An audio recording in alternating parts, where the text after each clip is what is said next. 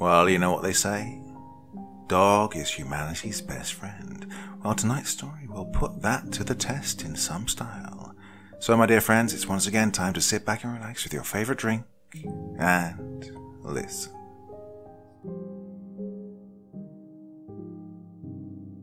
Toby was a large Australian shepherd who was given to me by my parents as a puppy, a housewarming gift. I moved into a secluded home in the Connecticut woods nearly 13 years ago. A few days after I arrived, my father came knocking at the front door, holding a basket of sorts. Toby was lying under a blanket surrounded by piles of toys and treats. It was a gift basket of pure good. My dad, who had the basket in his hands, came into my home and placed it on the floor, allowing the 2-month-old shepherd to stretch his legs. He tipped the basket over while trying to climb out of it, spilling treats all over himself. Pa and I laughed. I looked over to my mum, but she just stood at the door, staring blankly at me. My dad looked at me with a half smile on his face. His eyes held back tears. He looked disheveled, out of place. I embraced him, and for a while we just stood there. So much had happened, and I felt bad for leaving him. I pulled away from him when I noticed Toby, 2 toys in more, peeing on my old grandfather clock. I quickly ran over to him and scooped him up in my arms, attempting to catch the stream with my hands. Now soaked wet from my new dog's piss, I walked into the kitchen and put Toby in the sink. The front of my shirt had a large wet stain and smelled sour. I took the shirt off and donned a freshly washed one from the laundry room. I still needed to shower, of course, but that could wait until after my dad had left. Toby paced in circles within the sink, looking nervously at the tall silver walls surrounding him. I lifted him out of the sink and scolded him for his transgression. I wasn't mad, though, really. He didn't know any better. While I was dealing with the dog, my dad must have slipped out the door, because when I looked up, he was gone. She was gone, too. We didn't even speak to each other. An engine roared to life outside, and then grew fainter into the distance. I looked down at Toby, who stared back at me with his neck crooked to the side. Behind him was a puddle of piss on my brand new home's floor. He was almost challenging me, the bastard. I walked up to him and pushed his face into the mess he'd made. I continued to do this over the next couple of weeks until he learned to do his business outside. To his credit, he was an extraordinarily fast learner. Within only a year, he'd learned how to sit, heel, roll, crawl, play dead and high five, among many other tricks. I even taught him how to catch a ball and frisbee. He didn't bring them back, of course, but, well, we worked on it. It was strange living on my own. Well, I wasn't truly alone. I had Toby, but I rarely saw anybody. Of course, that's why I moved out into the middle of the woods, to get away from her. The house would creak at night and pop in the morning.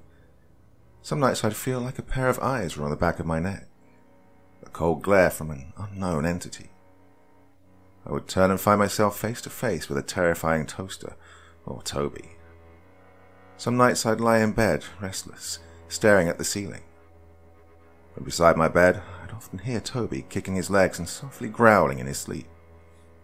I like to think about what he was dreaming of. Maybe he was running in a field of grass chasing bunnies, or a field of bunnies chasing grass. Maybe he was protecting me from monsters, or chasing his own tail. Maybe he wasn't dreaming at all.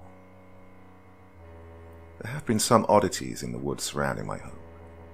From my bedroom on the 2nd floor, I'd see lights. In the darkest nights, just behind the tree line, small yellow and white orbs of light would waver. They didn't flicker or move about the trees. They just hovered there, lightly illuminating the trees around them. Some nights, there were only a couple of lights. Other nights, there was 5 or 10. At first, I thought they were lightning bugs, but well, they never flickered. They only hovered slightly, up and down for a few moments, then receded into the woods. I couldn't explain the lights, but they unnerved me. I was scared of them. They were unnatural. Usually I'd just close the curtains and try to get some sleep. The orbs never left the forest, so I wasn't too scared within my own home. I was just wary about going out at night. Several times I'd hear banging on the walls. The light thuds would travel around my house, but never arrive on any windows or doors. When this would happen, Toby would go ballistic. He would bark and snarl, running around the house in circles trying to catch the phantom knocking. The noise would quickly stop when he started his rampage. I felt safe around him. It's almost embarrassing to say. I'm a grown man who felt safe behind a 1-year-old Australian shepherd. After his tantrums, he'd always come to me and lay in my lap, staring out the window, and really helped me to calm down. Other than some other weird things happening around the house, everything was normal. It took a while to unpack my things, but when I was settled in, I was comfortable. I used a small attic for storing things I'd never use, some extra furniture, towels, clothes. The ring. I didn't like going up there often. Toby seemed happy too. I'd let him out in the mornings and he'd exhaust himself, running around trees and chasing after squirrels. We would go on walks and explore the woods. Whenever we ventured deep into the thick, he'd stay by my side, close. He never ran off or acted up out there. It was like he was expecting something to happen, but nothing ever did. After about a year, the paranormal things around my home had stopped. They'd faded into the back of my memory. I didn't feel afraid of my surroundings anymore. Toby and I spent all of our time together. He eventually moved to sleeping in my bed rather than on the bed I'd bought him. I didn't mind at all. Before I knew it, he was fully grown and quite intimidating. Sometimes I'd wake up to him staring over me, waiting for me to let him out. When he was about 6, he kept nudging me one night. When he woke me, I groggily looked at the clock by my bedstand. It was 3 in the morning, still pitch dark outside. When he saw me stirring from my sleep, he hopped off the bed and looked out the window. His tail was standing straight out and the fur on the back of his neck was stiff.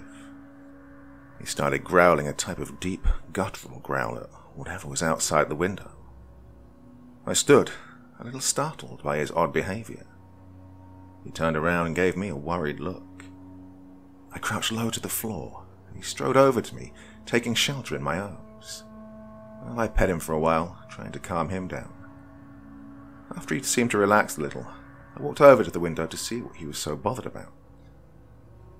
And there, deep in the woods, was one faint, hovering light. Only one. I hadn't seen any for a long time. I'd almost forgotten about them. In the absence of the paranormal, that healthy fear of the unknown had faded, replaced by a deadly curiosity. I stood looking down from my second-story window, wondering where the light was coming from. I had to know. It was waiting for me there, unmoving. I began to head for the door and nearly fell over Toby. He'd run in between my legs to try and stop me from leaving the bedroom. I nudged him aside and opened the door. He ran past me and flew down the stairs. I followed close behind him as he ran up to the sliding glass window leading to the porch. Toby put his paws on the glass and barked at the light, which was waiting in the midst of the dark woods. I pulled him off the glass and grabbed the handle to the door. Before, I was determined to investigate what the source of the light was. Now, holding the cold metal before me, I felt doubt. Despite telling myself to leave the door shut, I slowly slid it open, almost against my will. Before I could react, Toby squeezed out of the door and ran off towards the light. I chased after Toby, shouting at him to come back. He quickly disappeared into the woods, chasing the retreating light deeper and deeper. His barks grew distant and the light had disappeared. I stopped pursuing right at the edge of the forest, where the grass clearing met the rooted terrain. The dim moonlight could not penetrate deeper into the woods. Before me was the threshold between dark and light. I listened to Toby's barks grow quieter, but they held their ferocity. Cold wind danced between the trees, chilling me to my core. A whirlwind of black leaves flourished around in the dark, carried by the sudden wind. The forest grew quiet. There was no sign of Toby or the light that had drawn him in. I wanted to go find my dog, to protect him like he's protected me all these years. But but I couldn't physically get myself to move my legs one step into the woods, into that deep darkness, that overwhelming sense of dread before me. The fear within me kept me tethered into the ground. Toby's barking picked up again, sounding more frantic. I snapped out of my stupor and ran blindly into the dark woods. I followed the sound of my dog's barks, deeper and deeper. As I got closer, I heard him grow louder and louder. Suddenly, he started whining, and then all was silent again. I stopped dead in my tracks. All around me was a suffocating darkness. I felt my soul retreat deep within my body, leaving me weak to face whatever was out in this forest. Trembling, I took a step forward, then another, then another. I stalked silently forward, digging my bare feet into the wet soil with each step. Both my arms were extended in front of my face so that I wouldn't collide with a tree. Miraculously, I found Toby lying unconscious against a tree. I was only able to see him through a small clearing in the oppressive branches above, where gentle moonlight was cast down. He was whining softly, and his eyes were closed. Along his side were 4 deep slash marks. They weren't cuts from a blade, though. These marks were about half an inch wide, and almost looked like blunt force. When I got to his side, I put my fingers up to the wound. The shape of my fingers matched the long vertical gouges running from the upper front leg to his back thigh. It looked like some creature had blindsided him, striking his side with their fingers and somehow cutting deep trenches into them. All I could do to comfort him was pet his head and whisper calming words. My vision became blurry and I started crying over him, praying that he would make it out of these woods. Toby's eyes were closed, but he wasn't dead. It looked like he was knocked out from the force of whatever had hit him. His legs twitched like he was dreaming, and small growls replaced his whining. I scooped Toby up in my arms, cradling him against my chest. I turned around in the direction I thought I'd come from. That unnatural wind started again, stirring up fallen leaves in swirls across the dirt. There, deep in the woods, was an assortment of lights. There were 9 or 10 of them now, hovering just 200 feet in front of me. I started quivering and took a step towards them. Nothing changed. I took another step. Toby's blood now soaked into my shirt. Another step. The lights began darting around, dancing with each other on the trees. Another step. Toby's legs twitched sporadically and he bared his teeth with closed eyes. Another step. Toby opened and closed his teeth, ever so slightly, letting out growls and small howls. Another step. The lights started disappearing one by one in front of me. I slowly jogged forward. I needed to get Toby home. He was bleeding a lot. The lights danced all around me. Some seemed to rush straight at me, but diverted off course at the last moment. The orbs were behind me now, still in a frenzy. I broke into a full sprint. I could see the shape of my house just ahead through the trees. I drew ever closer, hoping beyond some semblance of reason that Toby and I would make it out of this alive. I made it into the clearing and rushed up the steps of the patio. I ran through the still open sliding glass door and turned around to see nothing. There were no pursuing orbs behind us. They seemed to have vanished into the darkness of the woods. I laid Toby down on the kitchen counter and turned a light on. Now illuminated, his wound looked even worse. His fur was covered in thick black blood, and the cuts on his side ran deep. His legs had stopped twitching, and he lay still on the counter. I reached to the cabinet that held all my towels and pulled out as many as possible. When I pressed them into Toby's side to try and stop the bleeding, he whined a little and squirmed. "Sorry, buddy. Just hang in there, please." He lifted his head and lightly licked my hand, then lay his head back down on the counter, whining. I reached over to the wall and unhinged the telephone. My first call was the police. The town's police would normally get to calls in the city somewhere between 5 to 10 minutes. However, since I was secluded in the woods, they'd get here somewhere around 30. I must not have been making sense because the dispatcher had to keep telling me to calm down. I told her that she needed to get here now, to send everyone. I said I'd been attacked in the forest and my dog was badly injured. As if to prove my point, Toby let out a long, painful howl from beneath me. After I hung up with the dispatcher, I felt that 30 minutes from now Toby would be gone, so I called the town vet, Tim Madison. I'd known Tim throughout primary school. He was one of my best friends. When I told him I was looking for a new place to live some time ago, he reached out and invited me to check out the small town. I ended up loving it and chose a home for sale in the woods. Well, he lived a ways down the windy road from me. I knew that he could make it to my house in 10 minutes tops, maybe enough time to save Toby. Tim sleepily answered the phone, but sounded more awake as I described the situation to him. I rambled on about the lights and how Toby was hurt. I tried to describe the wound as best I could. On the other end of the line, Tim wasn't speaking, but I could hear him rushing about his house, slamming cabinets and doors and getting into his car. His wife even questioned what he was doing and who he was talking to. He didn't answer. When I stopped explaining the situation, he asked if I was hurt. I looked down at myself and was shocked to see a large amount of blood all over my chest. Thinking it was mine, I panicked and kept telling him that I didn't know. Tim told me to keep pressure on Toby's wound, which had seeped red through the towels. Blood rolled slowly off the counter and dripped onto the hardwood floor. At some point, Tim put himself on speaker because I could hear his car engine screaming.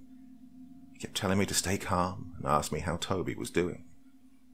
I told him Toby was bleeding a lot and looked tired. Tim cursed and his engine became louder. He hung up the phone and left me there alone, trying to patch the 4 gashes in my best friend. With both hands I held him. He whined and seemed to fade in and out of consciousness. I kept talking to him, telling him that it would be all right, promising him as many toys as his heart desired. Outside, I heard the screeching of tires and footsteps pounding towards the back door. Tim flew into the room with a small white duffel bag in his hands. He first ran to me and looked me up and down for cuts or maladies. He pointed to the blood all over me and I said, "Not mine. It's not mine." He moved me aside and assessed Toby. Tim cursed under his breath and peeled back the soaked towels. He marveled in terror at the long gashes in my dog. Quickly, he got out some syringes and blades from his bag, laying them out on the counter. I felt as if I was going to throw up, or pass out, or both. I stumbled outside to the patio and leaned over the railing. Chunks of that night's dinner coated in bile greeted the bushes below. I slowly raised my gaze towards the forest. There, just there, was one light, mocking me. Within me I felt an anger like I've only felt once before. I gripped the porch railing tightly, glaring at the thing that did this to my dog. Before I could foolishly run at it, Tim called me back into the kitchen. I ran to his side and looked down at my dog. It looked like a bag of blood was feeding into Toby through a plastic tube, and another tube was giving him some type of clear liquid. Tim had cut all of the hair surrounding the wound and washed the dirt and gore from it. He dressed it with white gauze and wrapped a bandage around Toby's body. He told me that he needed me to feed him the string as he stitched along the cuts, and cut the string when he said so. He worked quickly, fingers almost a blur as he pushed the needle in and out, in and out. When the police arrived, Tim was finishing up the 4th set of his hastily done patch job. Toby was still passed out on the table, but he had a strong pulse. The sheriff ran into the building and scoffed. Jesus H. Christ. With the help of a couple of paramedics, they loaded Toby into an ambulance. The ambulance was intended for injured people, but the sheriff allowed transportation to Tim's vet clinic. A couple of deputies got my story while the ambulance rushed Toby away with Tim in it. I told them of the attack and the lights. They looked at each other nervously. "Now, son, it was probably a bear that got your dog. He's lucky to still be breathing, and so are you." the sheriff said from behind me. The deputy interjected. "Sir, ain't no bear makes marks like that." He looked at the sheriff and continued. "That dog got 4 wide gashes. Bear's only got 5 claws. That ain't no bear, sir." The sheriff stood wondering for a moment and looked me up and down. "Sure you're okay, son?" "Yes, sir." "And you're sure of what you saw?" "Yes, sir." He looked at his 2 deputies and walked back to his car. He reached in and withdrew a shotgun, handing it off to one of his deputies. "We're going to go have a look where you said you last saw whatever it was that you saw. You go on inside and lock the doors. Don't come out till we come back." I watched from the porch as the 3 officers shone their lights into the forest, torch in one hand, shotgun in the other. They entered the woods and quietly moved out of sight. I stayed on the porch, having decided to remain where I was and watch on nervously. They searched the forest for about 20 minutes until they returned. The sheriff was holding something in his hand, and the 3 of them were nearly jogging back to me. "Lock your house up. We're leaving," he said. "What?" "Listen, son, we're leaving. Lock your damn house up and come on." His tone commanded obedience, but he sounded scared. I did as I was told and locked the entryways to my house. "What did you see?" I asked as the sheriff led me to his car. He tossed me Toby's red collar, which must have been torn off him in the fight. I held the tatters in my hand and the sheriff briskly guided me to his squad car. He flicked on his lights and quickly peeled down the dusty night road away from my house. In the rearview window, I saw a single dark figure staring out at me from behind my bedroom window. As we drove down the quiet forest road, I peered out the window towards the passing brush and trees. The turns and slopes of the road gave me a sort of comfort. The swaying of the car reminded me of my childhood. When I was troubled, I climbed the tallest tree in a big open meadow, all the way to the top, where the branches were thin and elastic. The wind would push and pull against the tree, swaying my weight back and forth. And there I would stay, until the swaying stopped, riding out the storm. The sheriff cleared his throat next to me. "What's your name?" he asked me. He didn't take his eyes off the road ahead of him. He was still far from the town. "My name's Jacob," I said. The sheriff scoffed and shook his head in disbelief. "What?" I said, a little concerned with his reaction. "Back there in the forest, where we found the collar, there was a lot of scratchings on the trees. We thought it was a bear, but it was too organized and consolidated into one area. We got closer, and your name was carved into a bunch of the trees, deep. In the middle of the circle of the trees was your dog's collar and a lot of blood. We looked at the mud for tracks to see what we were dealing with. There was only one set of tracks and a lot of blood." The sheriff sniffed and pressed down harder on the gas. We were almost back to the town by now. Before I could respond, my phone started buzzing from within my pocket. Jim said they'd arrived at his clinic and that Toby was stable for now. "What do you mean my name was carved into the trees?" I asked. "Exactly what I said, boy," he sniffed. "Oh, I don't know what in the hell you all ran into out there, but it wasn't natural. I saw it best to get you, to get us all the hell out of there. It ain't right." He shook his head, looking deeply affected by what he'd witnessed. He grabbed my shoulder and squeezed it tightly. "If it was me, I'd never go back there. Forget your things, just get out of here." He looked back to the road and continued driving. I sat in silence for the rest of the ride to Tim's clinic, thinking on the words of the sheriff. When we arrived at Tim's, I jumped out of the car and hurried into the front room. Daisy, Tim's wife, and little Danny, Tim's son, were leaning on each other in the lobby. Danny looked very tired, confused by all the commotion and holding onto his mother's garment. Hearing me come in, Daisy turned and jumped back, startled at the state I was in. Well, I'm sure I looked terrifying, standing there covered in dry blood that wasn't my own. She regained her composure and beckoned me into the bathroom. "I'll get you some of Tim's clean clothes. Please use the sink and towel there to clean yourself up, Jake." She left the bathroom, shutting the door behind her. I turned to face myself in the mirror and found the grotesque image of myself to be horrible. My hair was scattered every which way. I had blood spattered all over my body, and my legs and feet were covered in grass and mud. It almost looked as if I'd been a murder victim. Only then did my senses rush back to me. The adrenaline wore off, and I nearly collapsed as the edges of my vision blurred to darkness. My stomach threatened to try and empty itself again, but I gripped the sink and focused all of my efforts into calming my nerves. I turned on the faucet and dipped my head into the cold water. Murky clouds swirled down the drain, and I splashed water onto my chest and back. Before I finished my attempt to clean myself, I heard the door open behind me. Little Danny entered holding his dad's clothes. He eyed me cautiously and set the clothes on the ground near the door. Before I could say anything, he ran out of the room. I finished washing the grime off myself the best I could manage and donned Tim's oversized t-shirt and shorts. I opened the door and met with Daisy. She looked over my shoulder to the wet mess I'd laid in the bathroom. "Tim and the sheriff are in the other room. They're waiting for you." She sighed and entered the bathroom, presumably to clean up my mess. I opened the door to the room she gestured to and found Tim and the sheriff speaking with each other. On the padded metal table before them lay Toby. He wasn't bleeding anymore, but appeared to be sleeping. Tim turned when I came in and rushed towards me. "Jake, what the hell happened to you two out there?" he asked.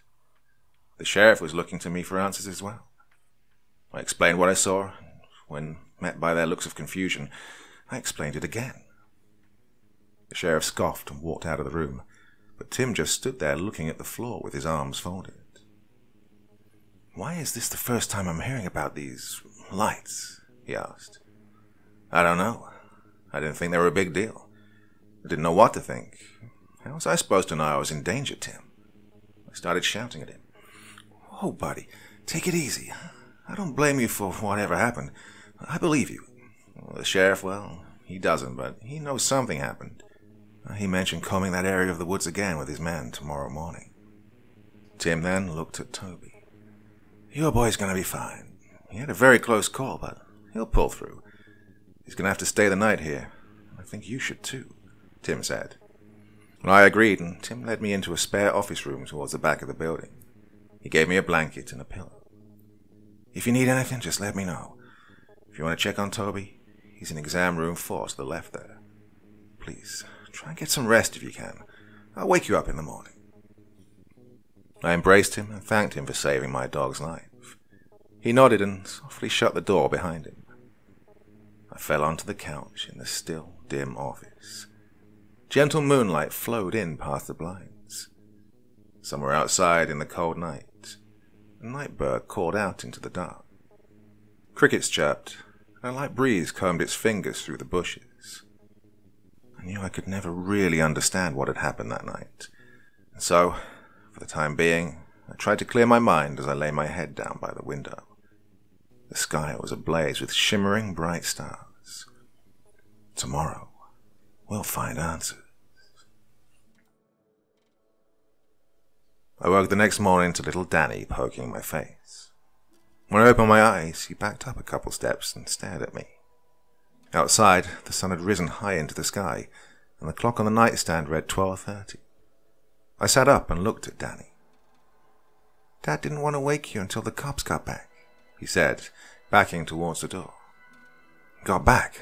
They already left? I wanted to go with them," I said as I quickly swung my legs off the couch. "Where's your dad?" I asked the timid-looking Danny. He's outside," he squeaked. He turned and ran down the hall. Great kid you got there, Tim." I stood up and walked out of the office. Before meeting with Tim outside, I went in to check on Toby. He was still lying on the table, fresh white bandages over his cuts. My mind flashed back to the night prior. All the blood and... Oh, cut it out, Jacob. Come on, get a hold of yourself. I pet Toby and turned to find Tim. He was standing outside chatting with the sheriff who I'd met last night. As I approached, Tim called out to me. Jake, you're awake. Listen, why didn't you wait for me? Why didn't you wake me up? I wanted to go... Listen, son, We didn't want to wait on you, but that's not important right now. There's something you need to hear." The sheriff adjusted his glasses and spat into the dirt lot. "When me and my boys reached your house this morning, all your doors were hanging wide open. Now, I saw you lock 'em, so someone must have broken in or something. You're sure there wasn't anyone else in the house?" he asked with a concerned look on his face. "Officer Montgomery. Officer Montgomery, I live alone. No one was in there." I decided not to tell him about the figure I'd seen as we were driving away. Montgomery sighed and continued. "Yeah, well, I figured that. Just thought I'd ask. That wasn't the worst part. We retraced our steps into the woods to get a better look in the sunlights. But we couldn't find a damn thing." "What do you mean?" I squinted. "Well, I don't know what's going on your property, but my boys and I couldn't find anything that happened last night. No scratches, no blood, no tracks. I saw it with my own eyes. And still, damn it, I just..." He rambled to himself for a minute, pacing about the dirt, attempting to mull the whole thing over in his mind. "This can't be real," I thought to myself. He stopped and looked at me. "Look, the way I see it, you best get your things and move somewhere else. I don't know what you saw, but I don't think we can rightly do anything about this situation. Something's wrong here." A call came on the radio in his car. He turned to listen to the dispatcher and opened the door. "If you need help moving, I can send some guys down, but there's nothing I can do for you now. We're stretched thin as it is." And with that, he drove off. I looked at Tim, who looked just as confused as I was. "Come on," he said. "We'll deal with all that later. Let's go inside and check on your dog." I followed him inside and he showed me how to care for and clean Toby's wounds. I was booked on a weekly schedule for checkups and physical training. He gave me medicine and cleaning supplies to take with me, and we loaded Toby into his car. He was still asleep, but thankfully didn't appear to be in much pain. "Listen, Jake, you can stay here for a while longer. I mean, you're welcome to..." "Listen, man, I already told you I have to go back. I have nowhere else to go, and I need to see what Montgomery saw with my own eyes," I said. "Okay, that's fine. Come on, I'll drive you back then." We got in the car and began the trip up the long forested road to my house. We didn't speak much during the car rides. I think both of us were worried about what we'd find when we got back. I didn't want to leave my home. I didn't have any money, nowhere to go. I was out of options. When we got back, the house looked normal, but there was an air of tension. I left the car and approached my home. All of the doors were shut, and outwardly, everything appeared to be fine. I walked back to the car, and Tim helped me bring Toby inside to the living room. At this point, Toby was awake. He too seemed cautious about returning to this place. He lifted his head to look all around the room, and finding it to be normal, he lay his head down and rested. "Thanks for everything, Tim," I said as he turned to leave. "But you sure you'll be fine here, by yourself? Just know I'll never be far off." "Yeah," I replied, "and I'm not exactly alone. I have Toby." Tim smiled. Yeah, you do." We exchanged our goodbyes, and I stood on the porch and watched Tim's car disappear behind the trees. In the back of my mind, I dreaded the coming night. I wanted the day to extend until Toby was better. I hoped that, whatever those lights were, whatever evil lived in those woods, would leave me be. In the end, I accepted that I would just have to wait and see. The fact that Tim was just a phone call away did give me some comfort. I also rejoiced when I found that Toby would make a full recovery, despite his injuries. I spent most of the day at Toby's side, petting him, feeding him, giving him medicine and all. He seemed to enjoy my presence. Even though it appeared to cause him some discomfort, he still wagged his tail when I was near. That night approached and passed without so much as a bump, as did the next couple of weeks. I religiously adhered to Tim's instructions for Toby, cleaning and changing his bandages, and even brought him in each week for checkups. After a couple of months, Toby was back to patrolling the woods and bounding about the yard. Oh, I was so happy to see him free. He hated being confined within the living room, wrapped up like a mummy, unable to move about. I hated seeing him in that condition. There isn't much to say about the years after the incident. Toby recovered fine.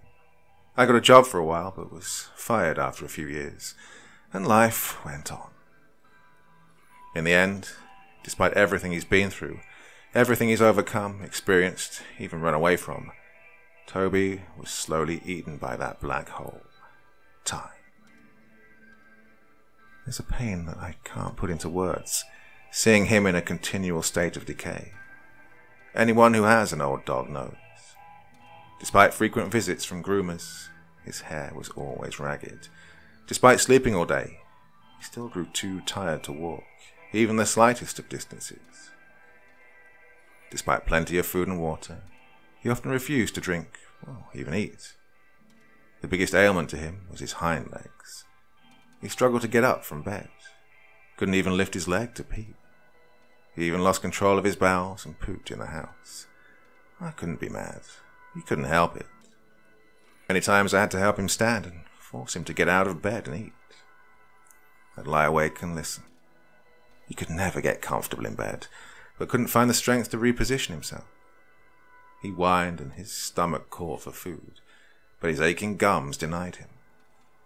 Toby lived in this state of pain, and I alongside him. I'd done so much to try and comfort him. I'd lay there with him for hours, holding his head between my hands, wondering, how did he come to be this way, so quickly? All I could really do was lie and wait, listen to his cries in the dark, and think. I was a broken man, seeing my best friend breaking. How does one fight the wind or drink up the entire sea? Stopping time is just as possible as these things, yet so much more tragic.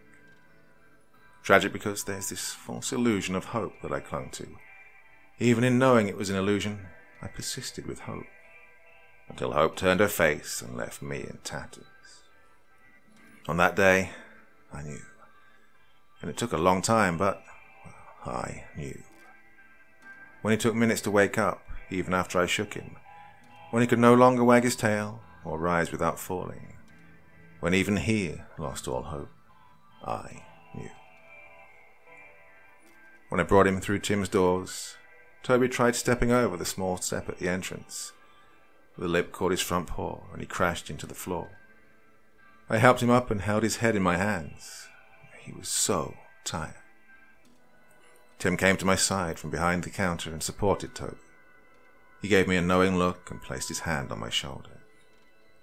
"What are you thinking, Jake?" "I'm thinking..." I choked on my own words. I looked down at Toby, who was staring at the building's walls.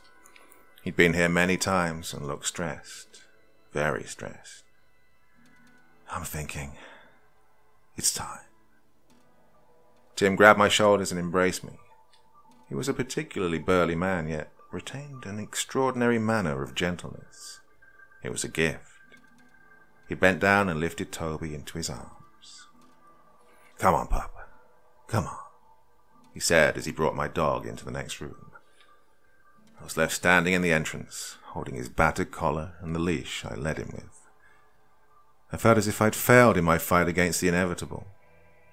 My stomach began to plummet below the floor, and I felt queasy. I sat in one of those hard waiting room chairs and watched as the corners of the world went black. I didn't think I could go through with this, but what other choice did I have? Toby wouldn't get better. I knew that. It's not like I could just go home and hope everything would be okay. That maybe sometime later that day, I'd see Toby trotting up to the house from the woods, perfectly okay and healthy. No, that just was not possible. I don't know when it started, but I noticed that the collar of my shirt was soaked with cold tears. I wiped the tears from my face and looked through blurry eyes at the tags in my hands.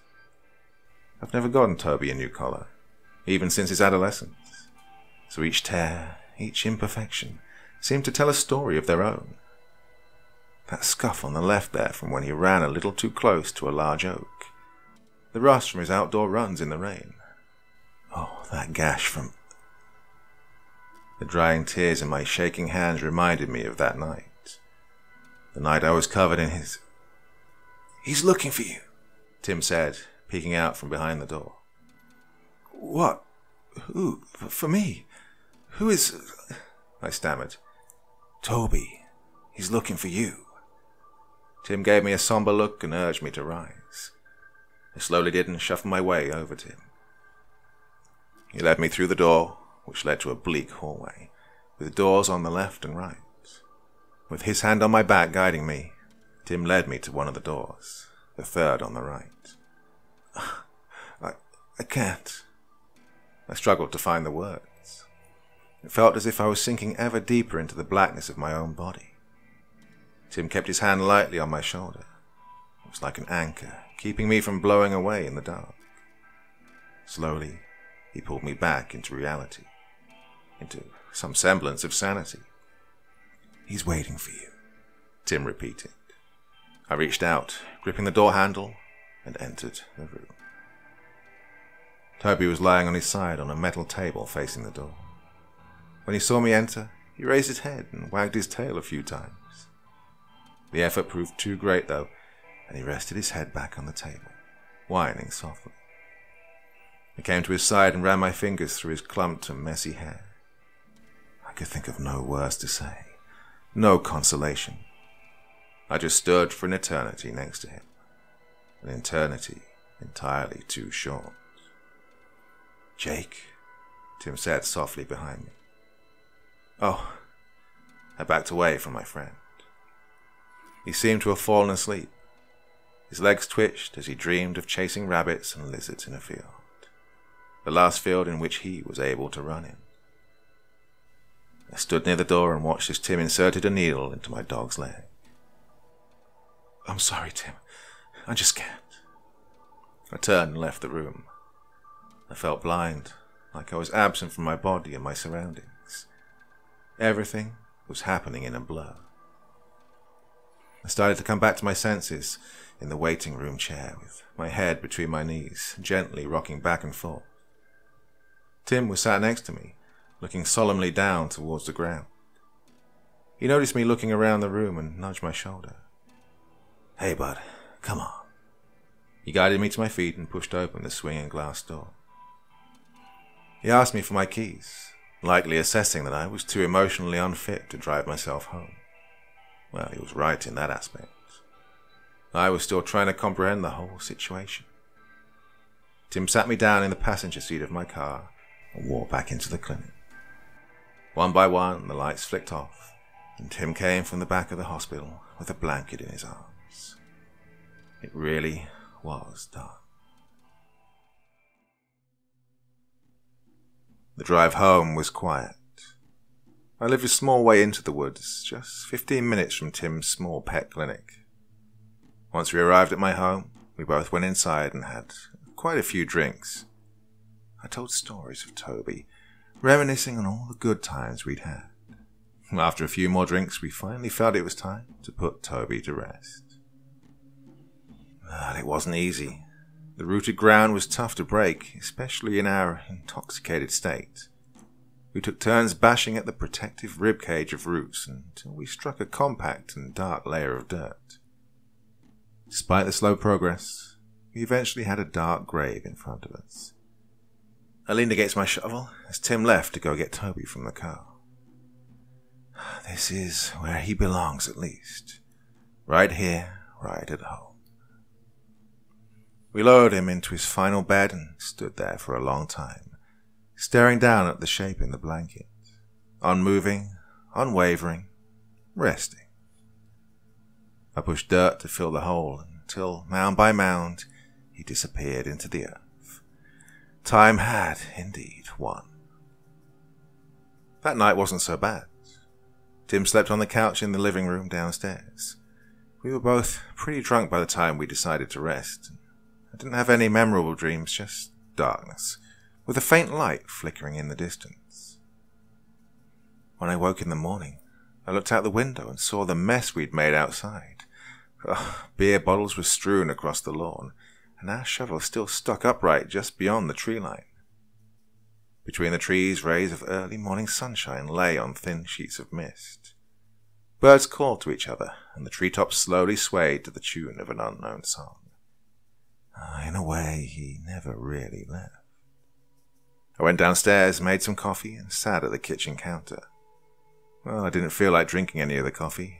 My stomach was still in knots. I almost felt relieved. Maybe thankful for how it had happened. My boy wasn't in pain anymore.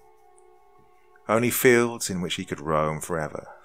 I suppose the inevitability of time isn't losing for our souls. It's a favor. Passing of our souls from one state of being into the next, whatever that state may be. Eventually, Tim shuffled in, rubbing the sleep out of his eyes. "Hey, how are you holding up?" he asked me, reaching to pour himself some coffee. You know," I said dolefully. He leaned towards me and said, "Sometimes it isn't best to try and forget the death, rather. Remember the joy. You don't have to move on, but don't let this destroy you. Well, if you can help it." He clapped my back and started towards the door. "Now, come on. Drive me to the clinic so I can pick up my car." When we got back to the clinic, Tim got out of the car and waved as I pulled out of the driveway. I nodded to him and began my drive home. God, he really helped me through this whole ordeal. A true friend. When I crossed the threshold of town-style terrain to single-road forestry, I couldn't help but feel nervous, like I was being watched by the trees. I slowed my vehicle and stared intently into the dawn-light brush. The forest lay still and deathly quiet. A sudden scratching of claws came from the back of my SUV, which made me jump and jerk the wheel. I nearly ran off the road into a wall of fastened trees and brush. I quickly looked over the seats and into the back compartment of the vehicle to see what the cause of the sound was, which had stopped as suddenly as it had started. Well, I was alone in my car. Nothing back there could have made a similar sound. One thing stuck in my mind, though. The blue and white striped blanket was crumpled up in the back, still littered with small crumbs of dried mud. God, I swear we buried Toby in that blanket. I watched the dirt fall and smother it into an embrace with Mother Nature. To see it again in the back of my car was almost incomprehensible to my mind. So I tried rationalizing the anomaly to myself. Yeah, it was dark, and we were both drunk. Maybe it was a different blanket. Maybe. I decided to go and visit his freshly dug grave. To, make sure of something, I guess. I'm not sure what I would have done if I'd found some kind of Pet Cemetery-style reincarnated version of my dog waiting for me there. Either way, I just needed to see the grave. I reached back and pulled the dirty blanket into the passenger seat. I neatly folded it and continued driving. That feeling of being watched only intensified as I traversed deeper into the woods. When I arrived home, I walked over to Toby's grave with the blanket. We carved his name into the tree right next to his resting place. I put the blanket down and sat, leaning against the tree. Everything was as I'd left it. There was no sign of anyone being here. It was probably just a different blanket. Remember the joy. I reflected on what Tim had said to me that morning. One by one, happy memories breezed through my mind. I sat in remembrance of the times passed there in the woods, thinking of old Toby. I'm not sure when it was that I left this trance-like state, but I sat in the woods for much longer than I'd intended. I was there with my dog all day, waiting and thinking. When I decided to go back inside, the sun hung low on the horizon. I was surprised at how much time had passed. Nightingales soared overhead, singing their songs and bouncing into each other. commencing the beginning of the slowly encroaching cover of darkness. I felt very tired, and slowly I tried to stand up. My muscles complained to me of their neglect, and my bones popped and creaked under my weight. I picked up the dirt-stained blanket and started to make my way back to the porch. I was about halfway back when I had that same anxious feeling I'd had this morning. A cold chill combed its fingers through the grass around me, and I felt panic begin to broil in my stomach. I looked behind me into the ever-growing darkness of the woods. About 50 yards back, I could have sworn that I saw a figure looking out at me from behind a tree. I shifted to the right to try and see the figure better, but whatever it was had vanished. It was just the trees. I turned back towards my house and quickened my pace. As I walked, I heard a distinct second pair of footsteps. It sounded like a person just behind me, trying to walk in sync with the sound of my feet. I kept walking, justifying to myself that the sound was just the echo of my footsteps. But I could no longer ignore the sound when it began to speed up faster than my footsteps. I didn't look behind me in fear of what I might see, and broke into a panicked sprint towards my house. In my terror, I dropped Toby's blanket into the leaves. Behind me there was a loud commotion of something ripping through bushes in pursuit. A terrifying growl convinced me to sprint harder than I ever run before. The sound of my heartbeat filled my eardrums as I ran for my life up the patio stairs. Once inside the safety of my home, I turned to find nothing. I was alone and more out of breath from the run than I'd care to mention. I rushed inside and locked the door, still looking out into the woods. Those towering green pillars of life once brought me harmony and peace. They gave me a sense of communion with the living creatures that inhabited them, as I did as well. But now they felt oppressive, hostile. I felt out of place, like I needed to leave, but those pillars kept me there, like hallowed bars on a cell. I locked the door with shaken hands and turned on the lights in the living room. It felt very cold. I worked my hands open and shut, trying to restore some warmth to my frozen fingers. Starting to feel paranoid again, I pulled back the curtain and peered out the window. At first, there was nothing, only the maddening stillness of a dead wood. Just as I was about to turn away from the window, something moved, from behind one tree to the other. I focused all my attention on the area and stared with wide eyes, hoping that it was just my imagination.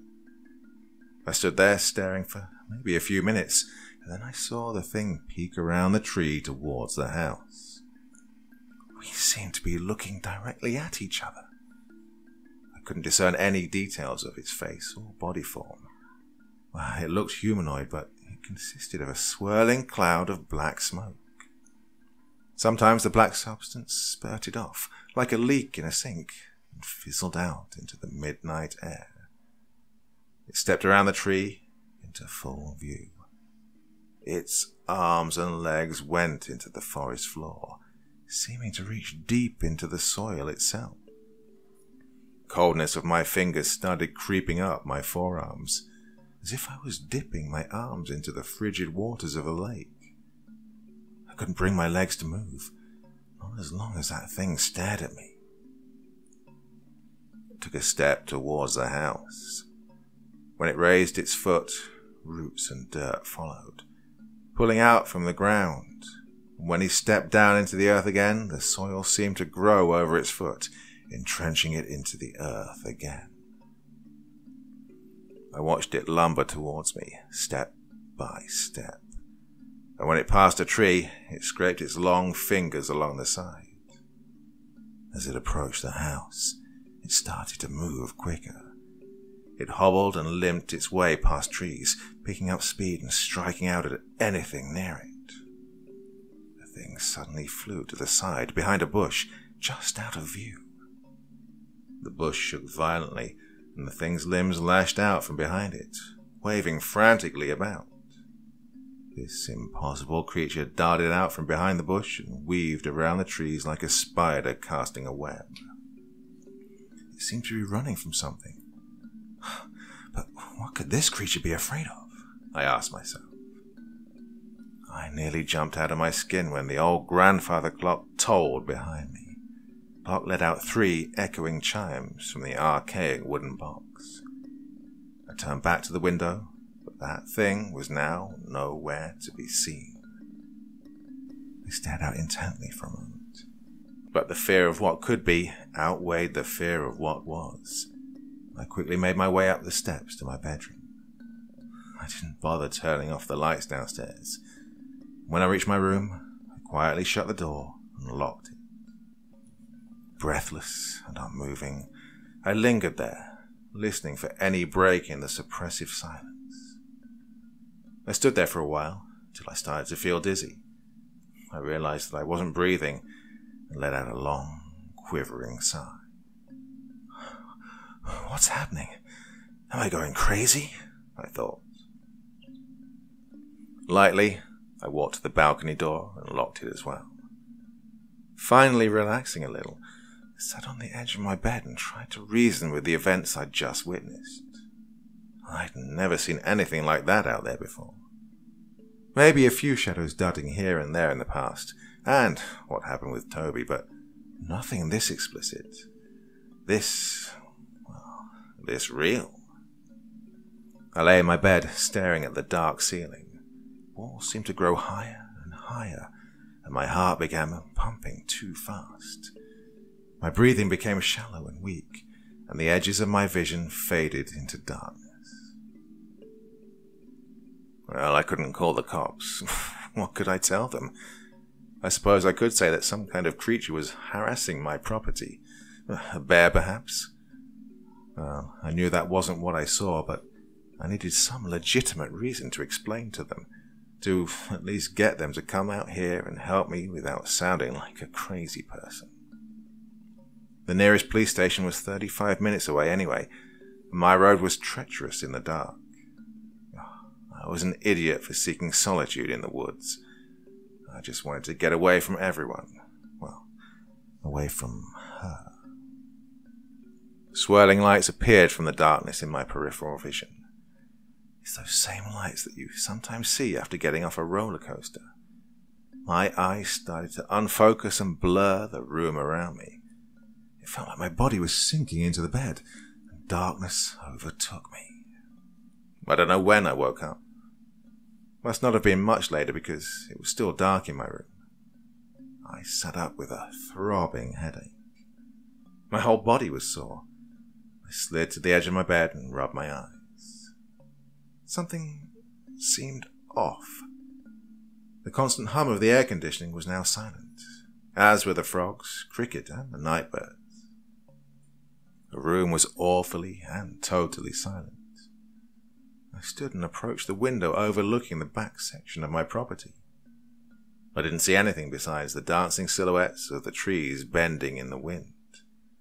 The whole valley was unusually dark because the moon lay low behind a large mountain. The only source of light was the distant stars far above the house. I turned on the lamp beside me and sat back on my bed. After thinking about what had happened again, I decided to try and get some rest.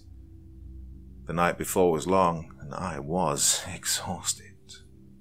Maybe this was all just going to my head. Some noises in the woods, animals, shadows. Not a big deal. I just needed to rest a while. I stood and got ready for bed. I couldn't help but look over my shoulder often. I didn't know what to expect. No one really does. Regardless, I climbed into my cold bed and lay staring at the ceiling again. I couldn't bring myself to turn off the bedside lamp. It was childish, really, being afraid of the dark, or what lurked within it. As I lay in my not-so-dark room, I heard the grandfather clock begin to toll from downstairs. I counted the chimes to discern what time it was. 1, 2, 3, 4. Click. That faint clicking echoed through the whole hallway and past my room.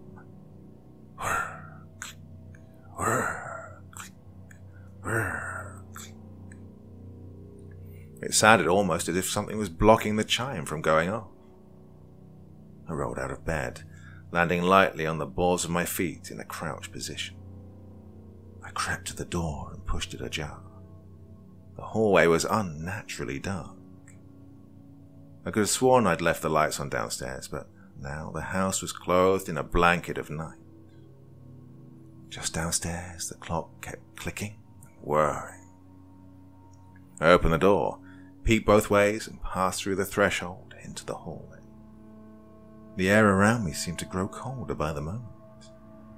Wide-eyed, I shook with each step I took. As I approached the stairs, the clock stopped whirring and resumed its normal ticking. I froze in my tracks, straining my ears, trying to listen for any abnormal sounds. There was a faint tapping on the window behind me, down the hall past my room. I slowly turned around and saw it. There was a dark creature standing level with the two-story window, pressing its face against it as if it were straining to get a better look at me. Its face was jagged like thousands of broken branches, its fingers stretched into long, pointed blades. Its face was what terrified me the most. Its face kept me frozen there on the edge of the stairs. It had her face. The face of the one that I came to the woods to avoid. When we locked eyes, the thing slowly smiled, as if to show me its hundreds of jagged brown teeth. It kept lightly tapping on the glass. The thing could easily have broken its way in, but it chose to taunt me, to keep me breathless in this torment. Its head started to turn to the side, then completely upside down. Her eyes began to fill with blood, and its smile faded to a terrifying grimace. I urged my legs to move, but it felt as if my body was paralyzed. I couldn't bring my legs to run for their lives, to get away from this creature. Resting its hand on the glass, it paused and stared at me. For a moment, everything was still. The house was suspended in an electrifying silence, where dread and pain coursed through the air, attempting to consume what little energy I had left. But only for a moment. The thing reared back its body and slammed face first into the glass pane. It crashed into the house and, without wasting any time, started dragging itself frantically towards me. My legs finally found the courage to move, but their stiffness caused me to stumble and fall down the stairs. I crashed onto the living room floor, bruised and cut, but I didn't care. I pushed away from the stairs until my back was against the wall. I looked to the top of the stairs and saw the thing's face smiling down at me, its cheeks running dark from the black blood seeping out of its eyes. "What do you want?" I screamed. "God, I gave you so much. Why are you still here? How did you find me?" I started sobbing as the face of my wife stared down at me. It didn't say anything, it just looked at the floor and began scratching something into it. After a few seconds, it stopped and looked back at me for a moment. Her blood-red, lidless eyes met with mine one last time. Every time this monstrosity looked at me, I felt a small portion of my soul becoming corrupted, like I was being filled with an overwhelming sense of self-pity and loneliness. Before me was an embodiment of the last 5 years of my life come back to torture me, to torment me, to kill me. Just when I thought the thing would decide to come down the stairs and consume me, it slowly slid back down the hallway just out of view. I heard it slide back out the window and walk back into the forest, pulling up roots and grass as it walked. I don't remember much else of that night.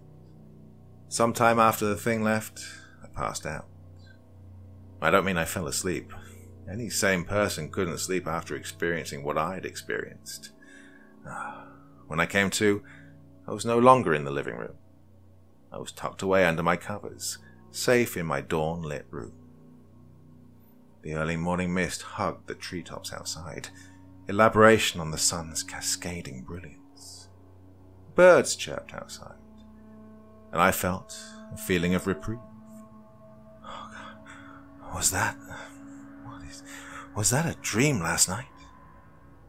I pushed the covers off myself and crept over to the door, peering beyond it into the hallway.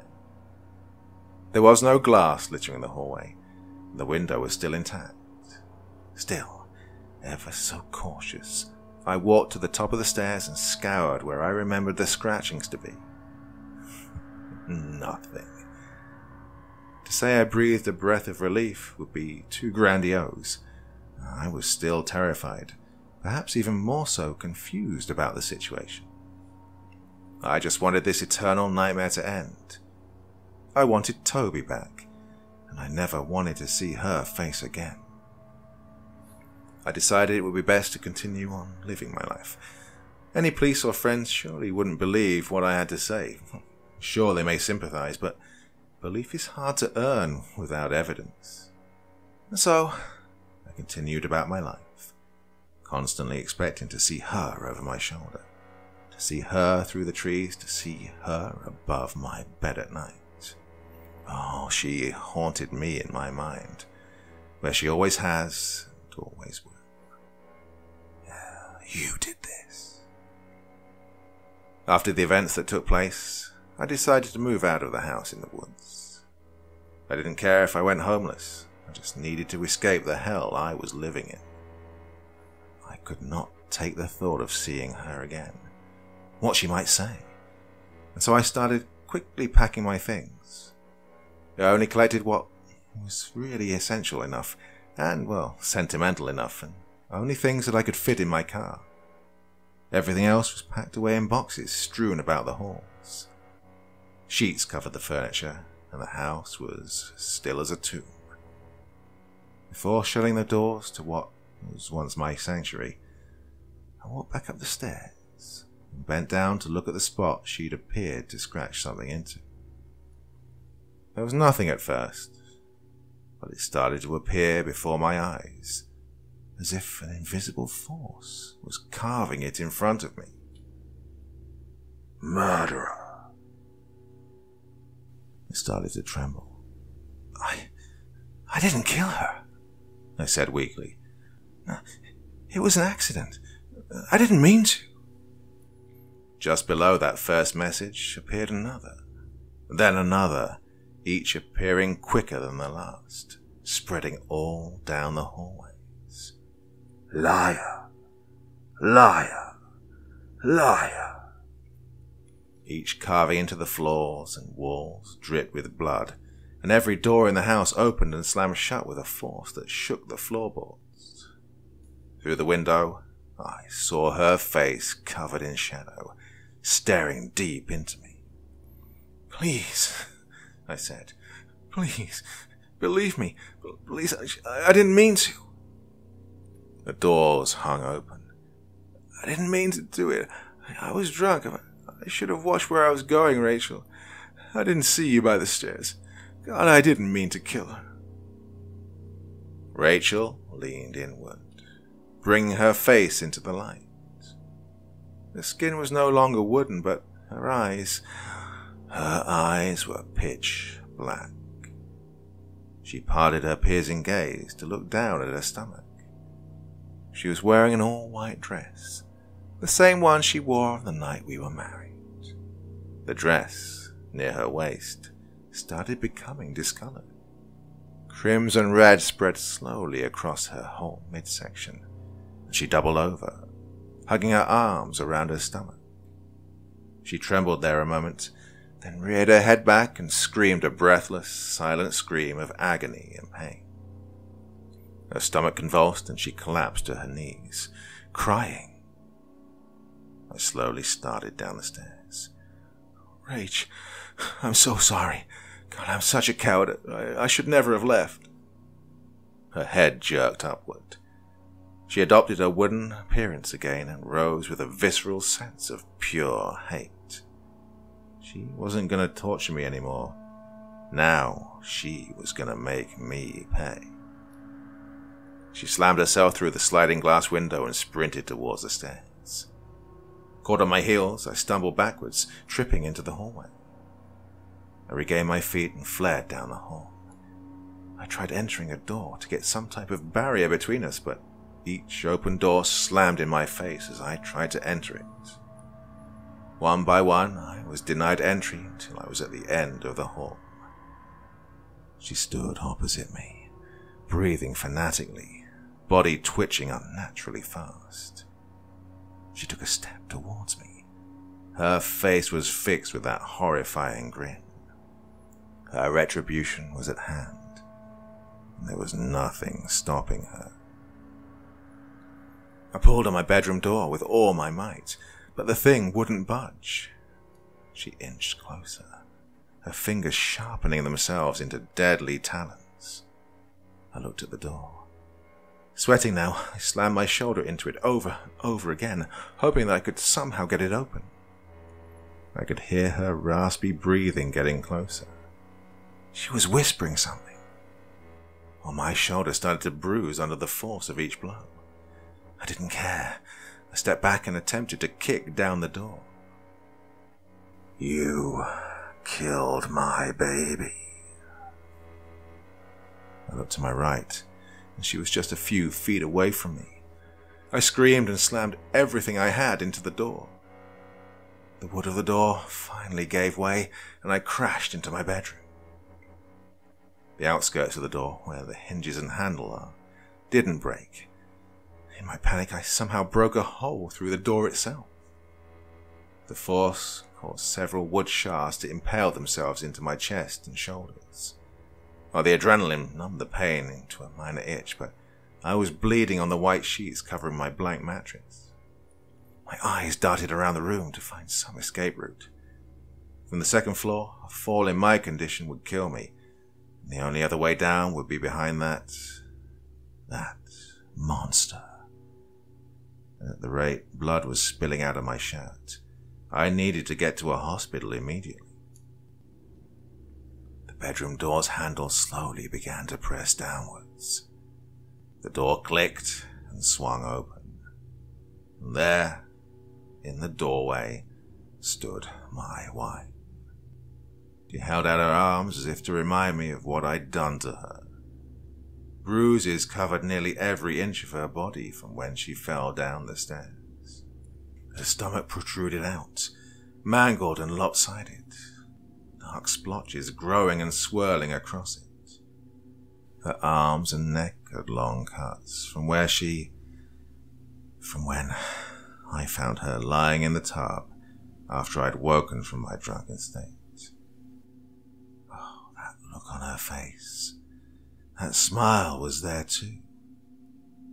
Before she could step into the room, something yanked her leg to the side with such force I thought it would come clean off.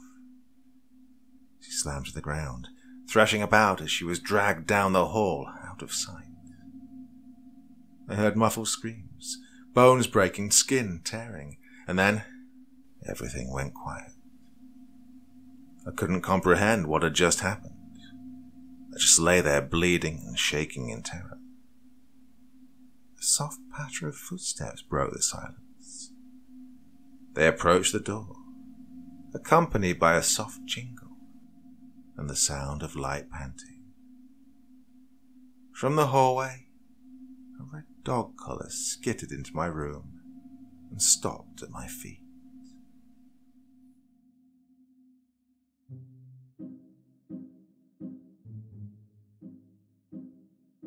So, kind of sad news. Tonight's video is dedicated to the one and only Kerry Temporary. Now, that might not be a name that's familiar to all of you, but she was a very, very big supporter, not just of me, but many of us in the horror narration community. Always there, leaving comments, providing support, giving us a bit of a and up when we needed it. And sadly, she has passed away at way too young an age. So tonight's video is definitely dedicated to her. Wherever you are, my dear, I hope things are okay. You've moved on to a better place. I might be a man of science, but tonight I'm a man of faith. I trust you are partying somewhere wonderful. Take care, my dear. So many of us are buoyed up by all of your support, and we love you dearly. Well, that's it for me for this evening. Take care, my dear friends. Sweet dreams, and very dear goodbye for now, but I'll see you soon.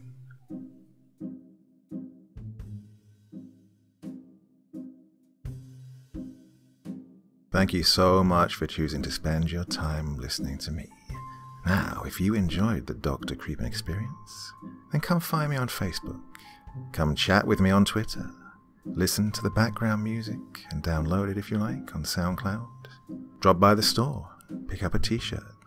And, importantly, if you've got a story you'd like me to read, send it to Dr. Creepen's Vault, the subreddit I set up so that I could read your stories. Now, looking forward to seeing you all again real soon. So, come check me out, okay?